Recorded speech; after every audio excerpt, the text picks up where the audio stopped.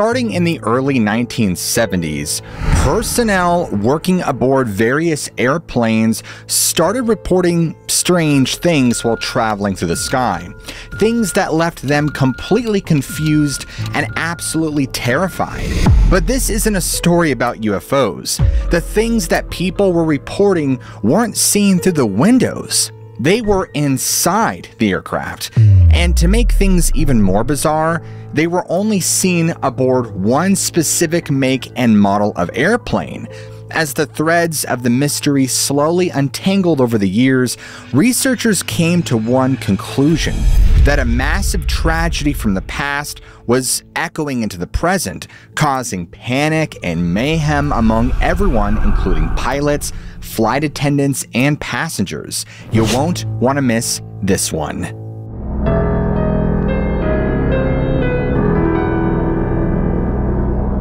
In March of 1973, two flight attendants identified as Denise Woodruff and Jenny Packard boarded an Eastern Airlines flight traveling from New York City to Fort Lauderdale, Florida. Although they made flights like this all the time, the two of them were especially excited for today's work. That was because the aircraft, designated plane 318, was a Lockheed L-1011 TriStar, capable of seating up to 400 passengers. Like many of their co-workers, both Denise and Jenny bid for a trip on these planes as often as they could. In fact, Denise later identified herself as an L-1011 freak, saying that the sheer size of the aircraft often left the travelers in awe, which made them happier and more engaged, which made for an easier day in the air. Little did she know that it was this choice, this specific model of plane, that would bring her face to face with the unknown. You see, like on other airplanes, flight attendants have certain areas where they can get a little peace and quiet, or at least as much peace and quiet as you can get on a plane. On the L-1011, one of these spots was the service galley on the lower level. Down here, surrounded by stainless steel ovens capable of heating 200 meals at a time and lit by the bright glow of overhead lighting, the demands of the passengers were nowhere to be found. Well, once plane 318 is airborne, Jenny pops down to the galley for a moment to start prepping meals. The flight is full, and there's a lot of work to do. After getting everything set up, she returns topside in one of two small cramped elevators and starts asking the other flight attendants if she can help on the passenger deck. And then, once their needs are met, Jenny starts asking where Denise is, and she learns that the two of them just missed each other. As Jenny was ascending, Denise was descending the second elevator to the service galley to lend a helping hand. Well, after a quick laugh at how they just missed each other and hops back into the elevator, after a quick trip below deck, the doors open, and as she looks out into the galley, Jenny sees that Denise isn't anywhere to be found. Remember, this is a big plane, but the service galley itself isn't large. But even though she can't see Denise, Jenny knows that she's not alone. She's absolutely certain that someone else is hiding down there, crammed into some corner or one of the larger cabinets. That's when something dawns on her. That Denise, she's always one for a good prank. Well, Jenny thinks she's not going to let herself get rattled. And instead of calling out, she just acts like nothing is wrong and continues prepping meals. But Denise never completes her prank. There's never a dramatic scare or a boo or a gotcha. Everything is quiet, with the exception of the dull thrum from the engines. And soon, Jenny is just about done and decides to call Denise's bluff. But the longer she waits, the stranger everything seems. She's convinced that any second now she's going to get jumped from behind. But nothing happens, and the feeling of being watched continues. The time in the galley drags on, only getting more uncomfortable and awkward. And finally, she gives up, laughs awkwardly at herself, and keeps working. Maybe she'll spot Denise as she continues meal prep. And then, the mood of everything shifts. Jenny's time in the galley changes from lighthearted expectation to panic-inducing dread. She can feel someone or something down there with her. Without even knowing it, she backs up against the bulkhead, staring at the empty galley, and she feels herself creeping towards the elevators, desperate for a chance to escape. After thumbing the button and climbing on board, the oppressive feeling lifts a little, but the normally short ride feels like it's taking forever to reach the passenger deck. Ginny is back among the smiling faces of her coworkers and passengers, but the light spilling into the cabin can't burn off the darkness that she finds surrounding her. And then another of the flight attendants, Mitty Darrow, sees Ginny, and the first thing she says is, "Ginny, what on earth's the matter with you?" Ginny knows that she looks like a mess. She could feel the blood draining from her face, she can see her hands shaking, and she manages to say as quietly as Mitty can hear her, "I can't talk about it. Come with me." As the two of them retreat to the privacy of the rear of the airplane, Ginny only starts feeling more upset. When they reach a more secluded area, Ginny is surprised to find Denise, and she too looks terrified. Mitty says to Ginny, "You're both more upset than I've ever seen you. Did the same thing happen to you that happened to Denise?" That's when Ginny realizes that the same thing must have happened to her friend. After asking Denise what happened, she learns that Denise had the exact same experience, with one crucial difference. While she was down in the service galley, Denise said that she too had felt another presence down there. When a wave of cold air hit her full force, the experience left Denise freezing, clammy, and running for the elevator. She had been trying to recover on the passenger deck ever since. Now, both Denise and Ginny swear Mitty to absolute secrecy. She agrees, and that's that. For a while, at least. A few weeks later, though, another flight attendant was working on plane 318. She, too, noticed something odd in the service galley. While working down there, the temperature noticeably dropped to the degree that it became intolerable. This happened when the ovens were running full blast, something that usually left the galley stifling. Eventually, this third eyewitness fetched the flight engineer below decks, and he felt how cold it was too, but the thermometer that he carried with him clearly indicated it was 90 degrees down there in the galley. He simply shrugged it off and said that he would report it to the maintenance crew. In the meantime, Denise and Ginny pushed through their fear and continued to work. Several weeks after her initial experience, Ginny found herself again working on another L-1011. Again, it was plane 318, and just like before, she had to go down into the service galley. On this occasion, Ginny had finished heating the meals and was ready to send a load up on the elevator. But the elevators were running slowly, like they always did during peak periods. And the longer it takes the elevator to arrive, the more Ginny starts to grow impatient. She keeps hitting the button as memories of what happened earlier start to creep in. And so Ginny finally realizes that the elevator isn't in any hurry, so she leans back against the starboard side of the airplane.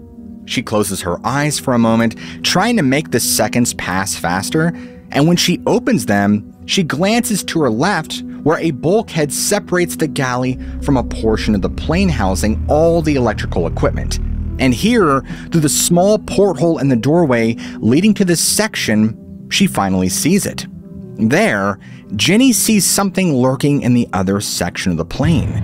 Now at first, it looks like a mist or a fog. She can't make out much because there's a glare from the lights. But the more she looks, the more she's certain. And there's definitely something in there. Whatever it isn't large. It's only about the size of a grapefruit. But something about its composition looks strange. She immediately rules out smoke. She knows it isn't condensation because a vent near her doesn't show any signs of that either. Both would constitute an emergency aboard an airplane. Whatever this is, it's different and it's growing larger by the second. And now it's the size of a basketball and seems to be getting more substantial on the other side of the glass porthole. She feels herself wanting to look away, but she can't. Researcher and author John G. Fuller described the experience of Ginny and other airline personnel. He described what Ginny saw. There was no question about it now. It was clearly forming into a face, half solid, half misty. She heard the elevator door above slam, and the lift began to come down. She pushed the button frantically, even though it was unnecessary now. It seemed to be taking interminable time to reach her. Just as the elevator reached lower galley level, she looked again. It was a complete, clear face now, with dark hair, gray at the sides, and steel-rimmed glasses now forming clearly on a three-dimensional image. There was no question it was a face, and no question that it was wearing glasses. They were now sharp and clear. This was the final touch. She had been able to try to rationalize the beginnings of the formation by explaining to herself that it had to be condensation, even though she knew it wasn't. The steel-rimmed glasses and the clearly identifiable hair removed any uncertainty from her mind.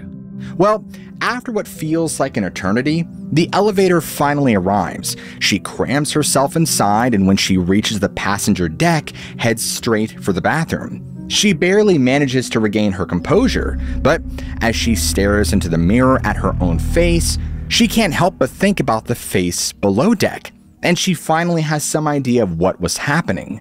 There is a ghost on plane 318.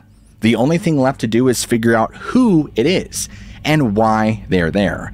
Another clue in the mystery would emerge around a month later. Denise, who was involved with the original plane 318 encounters with Ginny, found herself in the flight attendant lounge at Newark Airport. And she couldn't help but overhear 6 other flight attendants chatting away about something odd that just recently happened. At the center of the conversation was a senior flight attendant, Sis Patterson. Sis had just gotten in from another airplane. You guessed it, it was Eastern Airlines plane 318. As it turns out, the plane was ready to leave Newark and everything was in order. The caterers had just left, everyone was seated, and Sis was doing her final head count. There was just one problem. She was off by 1 passenger. So she did the check again and quickly figured out the difference. There was an Eastern Airlines captain, fully uniformed, sitting in one of the seats that hadn't been accounted for.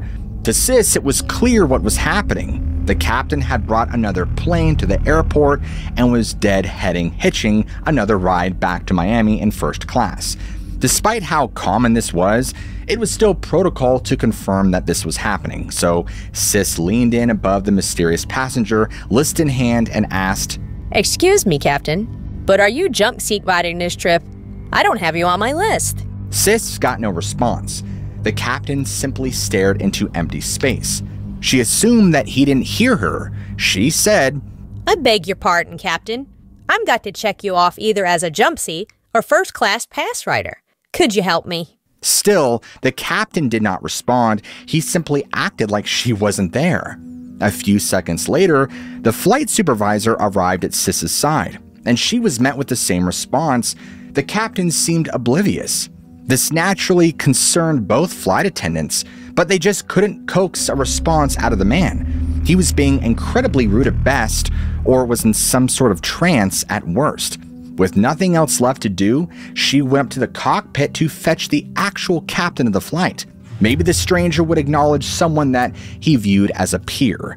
Well, the flight captain was irritated. He was ready to get going and had plenty of other responsibilities to attend to before takeoff. But he knew that the issue needed to be addressed, because he hadn't heard of another pilot deadheading on this flight either. And so the flight captain hauled himself out of the cockpit and made his way back to first class. By now, about 6 other passengers in the immediate vicinity were all watching intently at the bizarre drama playing out in front of them.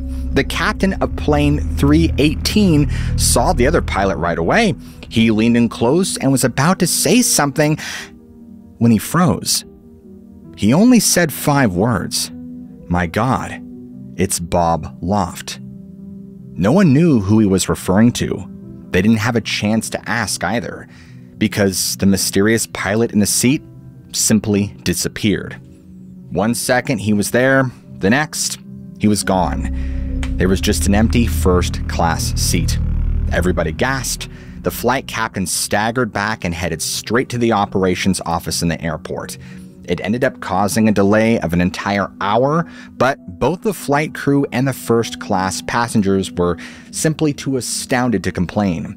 When the report was filed and everybody aboard accounted for, plane 318 took off as scheduled. So, if a report was made, there must be official documentation of the incident, right? I mean, how about the other things that happened aboard plane 318? Surely those were recorded somewhere too.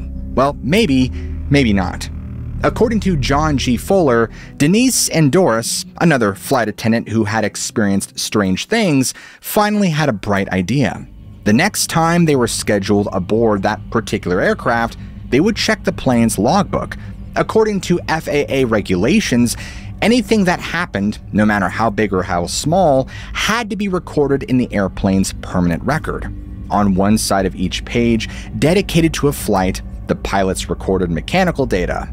On the other, flight attendants wrote down everything else. Surely the logbook of plane 318 would be a treasure trove of events, many of which would corroborate everything that the flight attendants had experienced. Before boarding plane 318 again, Denise and her friend contacted Hal Griffin at the new scheduling office in Newark.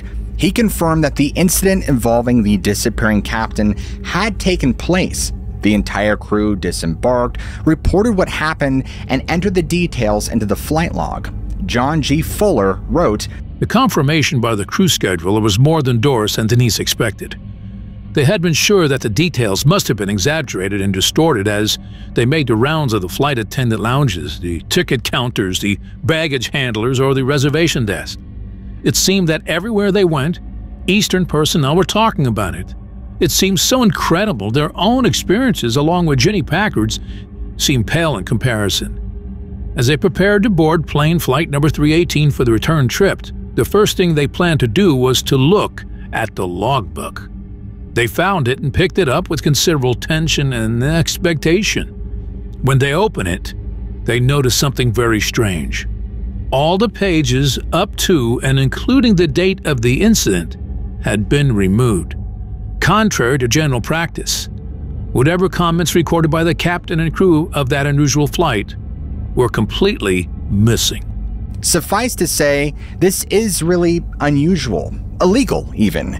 So what the heck was going on? Was Eastern Airlines involved in a cover-up? I mean, certainly airlines have never been involved in cover-ups before, right? Especially a company like Boeing, who's so reputable and well-known. This sort of conspiracy behavior is below them. Well, by now, rumors had started to spread all throughout the aviation industry about the haunted 318. Pilots and flight attendants for many of the companies, and not just Eastern Airlines, were starting to tell stories. There were all sorts of things. The sightings happened day or night, whenever the plane was in operation. Sometimes the ghosts were recognized, as in the event with the Phantom Captain that happened on the tarmac. Other times they were just reflections of indistinct faces in the oven doors of the galley. Temperature fluctuations down there continued, and on one occasion, another Phantom Captain supposedly repaired a broken oven that had overloaded a circuit. On other flights, they would appear, issue a warning regarding the plane's safety or operation, and then vanish. Sometimes, the ghosts appeared in the cockpit as full-bodied apparitions or simple reflections. In another incident, a flight captain entering the cockpit to perform the pre-flight check was met by a man who informed him matter-of-factly that the inspection had already been conducted. From time to time, a voice would come in over the intercom and deliver messages in flight, and it wasn't any of the pilots. The only problem was, no one wanted to report these stories firsthand. Eastern Airlines had a bad reputation for handling anything abnormal among their personnel. Anyone making a report of a haunted airplane was immediately assigned a psychiatrist. Soon, it became apparent that this was the first step in the airline letting you go. So, no one wanted to report anything out of the ordinary, for fear of losing their jobs. This effect led many people to adopt a position where they wouldn't share their stories with their coworkers at all, to say nothing of actually asking questions or investigating. But curious employees from other airlines had much more freedom when looking into the story.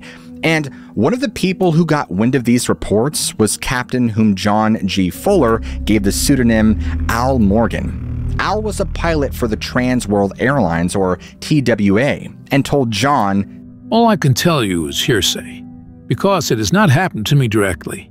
I don't fly the L-1011s, but I've heard from many people I respect that a hostess went down to the galley below on one of the L-1011s released from Eastern and heard noises, unlike those she had ever heard on an airplane before. She called the flight engineer and he came down, but he couldn't identify the noises either. They were completely foreign to anything in the aircraft.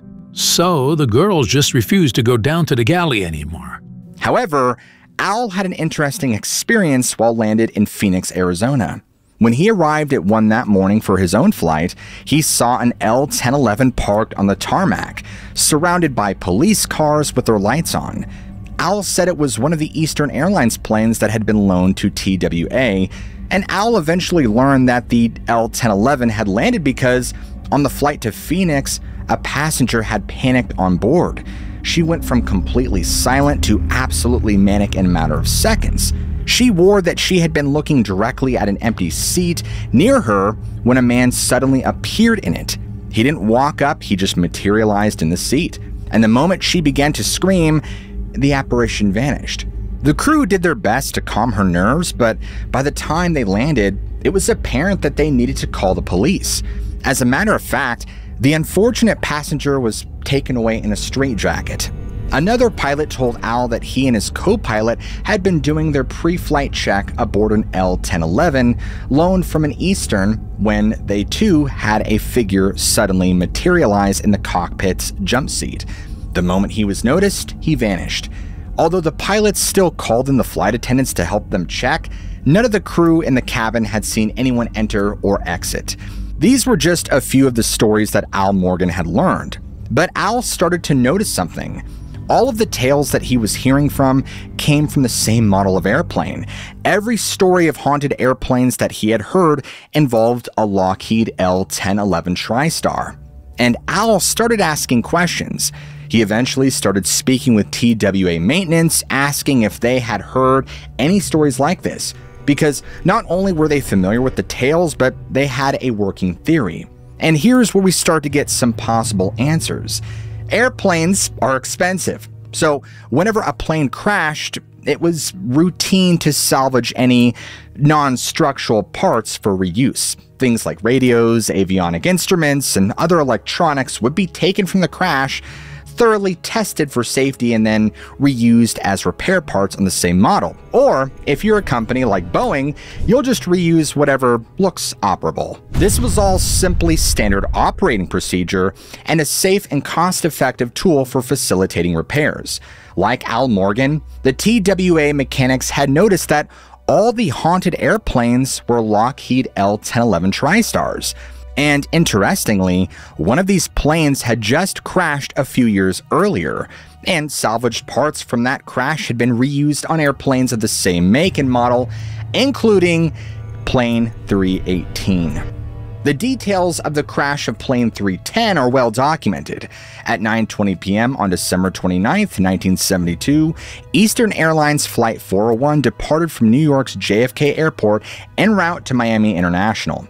And just after 11:30, a landing gear light indicated that the nose gear was unresponsive. It turned out to just be a burned out bulb and not an actual malfunction, but it was enough to force the plane into a holding pattern above the Florida Everglades. From what investigators were able to determine, the cockpit crew removed the light assembly. But during this process, someone accidentally hit the control yoke on the aircraft. This deactivated the autopilot. No one noticed because the change was so subtle, and besides, everybody was preoccupied with the landing gear. Slowly but surely, the plane lost altitude, and by the time anyone realized it, it was too late. And just before midnight, Plane 310's wing clipped the marshy soil of the Everglades, and in moments, the entire aircraft had broken apart, scattered across an area 330 feet wide and 1,600 feet long. The first person on the ground to notice the crashed 401 airplane was Robert Marcus. Robert was frog fishing in the Everglades when he saw the fireball, and immediately piloted his airboat in its direction, and he arrived on scene and began pulling people from the marsh. By 12:15 on December 30th, a pair of rescue choppers had located the crash and rescue vehicles were dispatched. The casualties were devastating. Of the 163 passengers, 96 were killed. 2 of the 10 flight attendants also died, as well as the entire cockpit crew, 3 personnel in total, but miraculously, 75 survived, including a 2-month-old infant, although many others died after being taken to the hospital.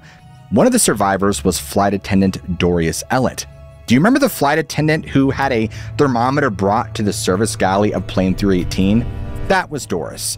She was on Flight 401 when it went down, and was also one of the people to report paranormal activity on Plane 318, which used parts of the 401 crash in its repairs.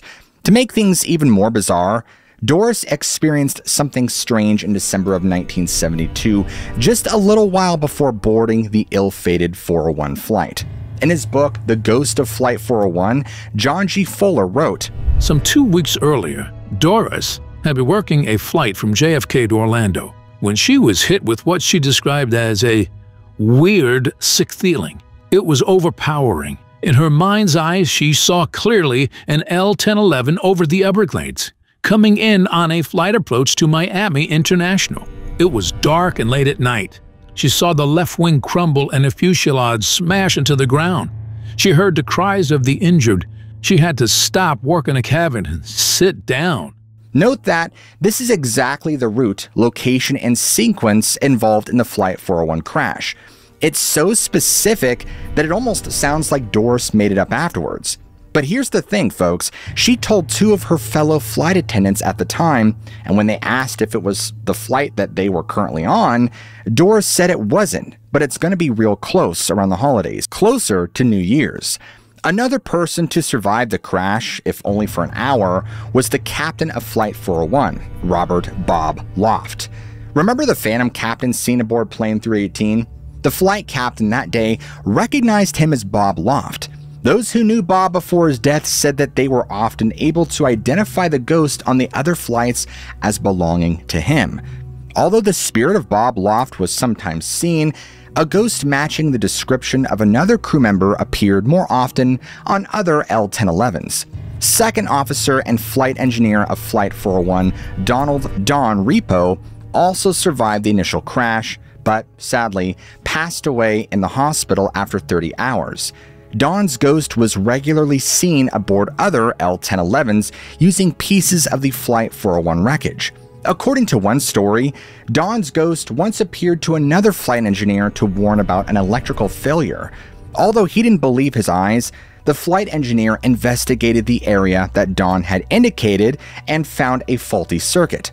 Another incident involved a flight attendant who was in the galley of an L-1011, and she said that she clearly saw Don's reflection in the door of one of the ovens. The ghost lingered long enough for another flight attendant to join her. When her coworker arrived, Don's voice spoke to them, saying, "Watch out for fire on this plane." The aircraft was destined for Mexico City and landed without incident. However, before moving on, a problem was discovered in one of the engines. The final leg of the flight was canceled, fulfilling Don's advice. On another L-1011 destined for Miami, a crew member was alerted by a loud knocking noise, and it seemed to be coming from below the passenger deck. The crew member investigated the source of the sound by opening a trap door, but there was nothing there to make any noise. But as he turned around, he saw a flash of a person at the control panel. It was his old friend, Don Repo, back from the dead. And at one point, a member of another flight crew heard Don say that, "There will never be another crash of an L-1011.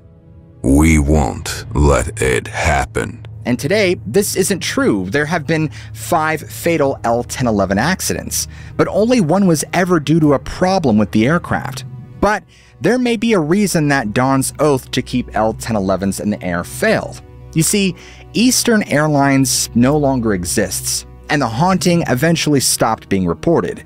The final 3 airlines to use L-1011s had their last scheduled flights between 2007 and 2008.